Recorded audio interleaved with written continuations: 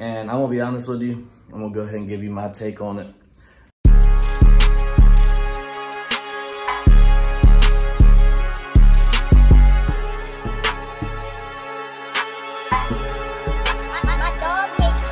It feels good! What's up, guys? It's your boy Mayhem Matthew. Today I'm going to be telling you my thoughts on the whole Texas A&M SEC Media Days.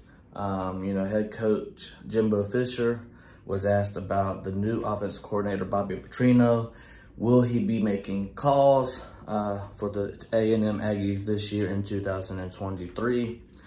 And he said an answer similar to, well, hopefully he can make some plays, or, hopefully he can make some suggestions for plays in the offense this year.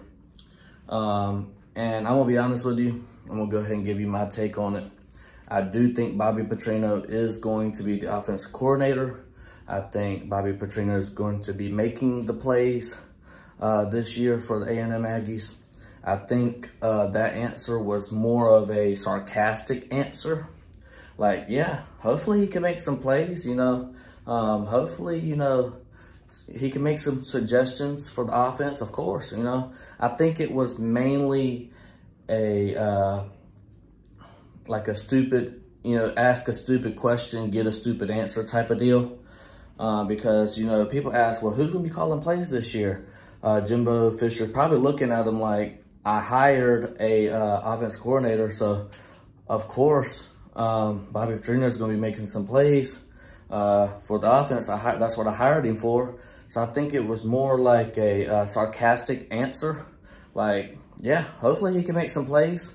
And, hopefully he can suggest some plays. I do think, with that being said, I do think Jimbo Fisher and Bobby Petrino has the same offensive philosophies for the A&M Aggies in 2023.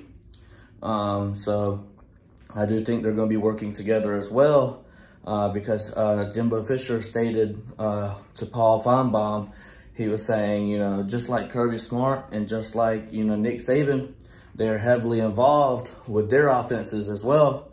So yeah, he is going to be involved with the offenses. He's the head coach. But I do think that Bobby Petrino will be calling plays for the A&M Aggies in 2023. So that's my thoughts on that. Let me know down in the comments what you think. If you like this video, hit the like button. And if you really like this video, hit the subscribe button. You was riding the gravy train with biscuit wheels.